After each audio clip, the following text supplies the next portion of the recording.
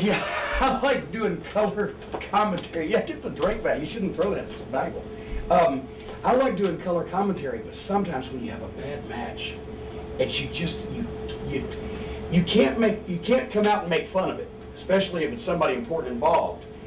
Well, Monsignor always told me, he said, why can't we just shoot and say how really bad they are? Yeah. I mean, but when you got a real stinker and you can't make fun of the people involved and you're trying to find any positive aspect of this situation to call attention to, and there's nothing there and you're dying, I'll tell you how to do it's that. tough. No, it's not. No? No.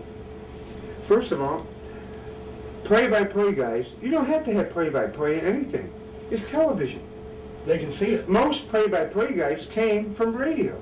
In radio, you have to say, the Bears, they're dressed in their blue uniforms with their gold C's on their helmet, and the Detroit Lions are out there in their gold and their silver and blue, and they're ready to butt heads. You gotta set the stage. You don't in wrestling. He throws them in, hits them with a clothesline, he picks them up the big slam. They can see that. So if a match is shit, all you do is talk about their angle. Oh, yeah. See, that's the way to do it. This guy, you have to talk about the bad guy. Talk about the guy that can work, what he's got going.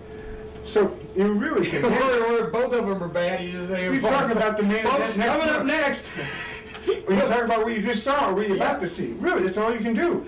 But you can never say how bad they are because people can see it. I always like when the guy throws the drop kick or the elbow or whatever, misses by 3 feet, and the guy takes the bump anyway. Well, he didn't catch all of that he wanted, but Bobby Heenan was trying to evade that maneuver and accidentally fell down and killed himself. You know? He missed it.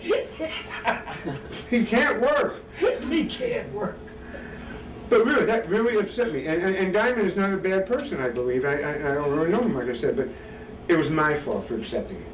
And maybe some guy will tell somebody 10 years down the road, I saw Bobby Heenan and Mike Tenay accept a bottle of champagne from Diamond Dallas. I guess we have to give him champagne to get ourselves talked about.